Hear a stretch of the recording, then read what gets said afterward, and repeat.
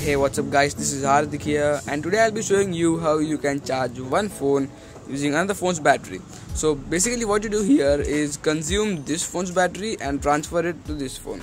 So for that you need a USB OTG and a USB cable, and the cable should be like this one and no other cable. And what you need to do is first connect the USB OTG to that particular phone from which you will be taking the battery or consuming the battery. So here I'll just connect the USB OTG to my Xperia C. So once connected, keep it aside and connect and take the USB and then connect the USB's end to that particular phone to which you will be taking the battery. So connect it to that device, keep that aside again, and then take the end of the USB and the USB OTG and just connect that to each other. Just a second.